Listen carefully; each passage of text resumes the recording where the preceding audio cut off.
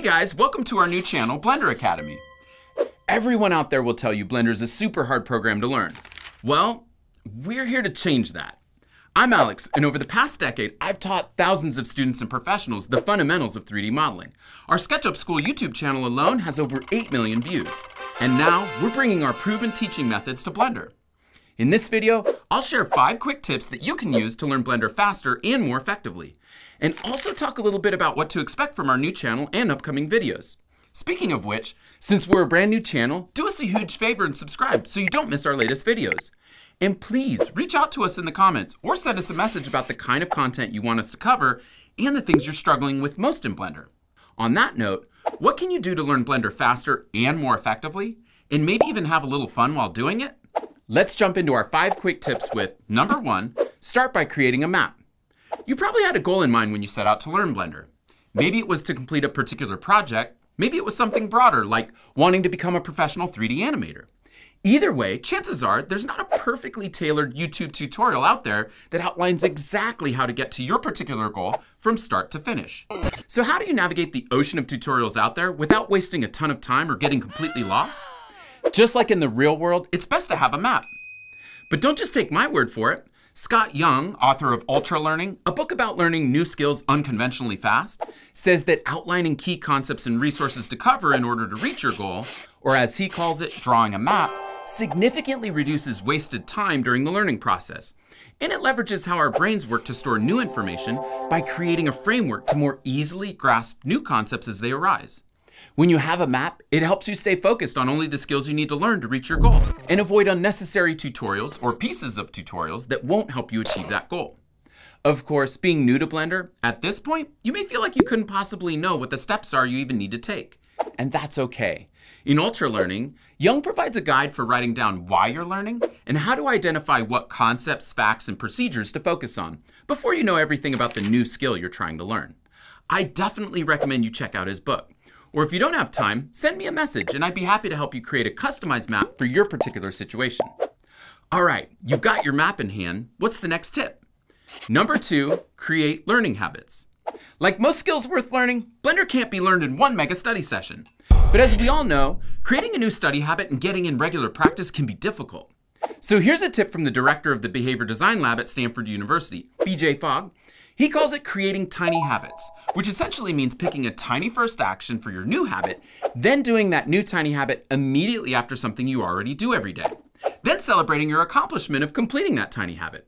This could look something like, I sit down at my desk every morning, which triggers my new tiny habit, to press play on my next Blender tutorial. That's it. The habit is tiny and I've succeeded. To celebrate, I put on a party hat and eat a piece of cake. Okay, so the celebration should probably be something a little more realistic, like say, closing your eyes, having a sip of your morning coffee, and saying, nice work, me. It might seem silly or frivolous, but a simple celebratory step is proven to help tiny habits stick. And if you get into a tiny habit of learning a little each day, rather than trying to cram it all in during an all-nighter, over time, you'll learn so much more. Speaking of avoiding the all-nighter, that leads me to the next tip. Number 3, work smarter, not harder. If you're like most of my students, you may fall into the trap of spending hours cramming your brain full of Blender. But research shows that learning doesn't work this way. Instead, we really need to take in the smallest amount of new information possible and then immediately try to put that into practice without referring back to the source. By practicing retrieving or remembering these small bits of information that are already leaking out of our short-term memory, we actually begin building them into our long-term memory. While it's a bit too much to get into here, I've created an easy-to-follow method to breaking up your Blender learning sessions in a way to help you maximize your efficiency and memory retention. And I've put those together in a free set of notes for you that also recaps everything we're covering today. I've added a link to download them in the description. But wait, there's one more thing our brain needs to build these pathways to long-term memory. We need rest. That can be anything from taking restful breaks between learning sessions, allowing our minds to wander from what we've been focusing on, to naps, meditation, and even nightly sleep. As professor of neuroscience at the University of California, Berkeley, Matthew Walker points out in his book, Why We Sleep, perhaps the most important way to speed up your learning is getting the rest your brain needs to transfer knowledge to your long-term memory. So make sure to get your rest. Your future self will definitely thank you. All right. Next, let's talk about one of the most important tips I can give you. Number 4, practice deliberately with feedback. Coined by Anders Ericsson in his book Peak, Deliberate practice is an efficient and effective method for gaining new skills. Rather than following a preset tutorial that doesn't match your own end goal, or experimenting aimlessly with Blender's tools to figure out what they do, here's how to practice deliberately. First, you need a clear goal. This should be building something that relates to the bigger goals in your learning map. Maybe something like, today I'll build a simple chair with a form or shape that's not too easy, but also not too hard. Something that's just above your current skill level. Next, you need 100% focus. While you practice, no checking email, going back to the tutorial video, or checking social media. And lastly, you need immediate feedback. Of course, you probably won't have an expert sitting next to you to provide the feedback while you practice. So for self-feedback, take notes every time you run into an issue or a question. Later, you can use these notes to seek out lessons or tutorials on the things that tripped you up. All right, now that you know about practicing deliberately with feedback, the last tip is, number 5, take advantage of interleaving and spaced repetition.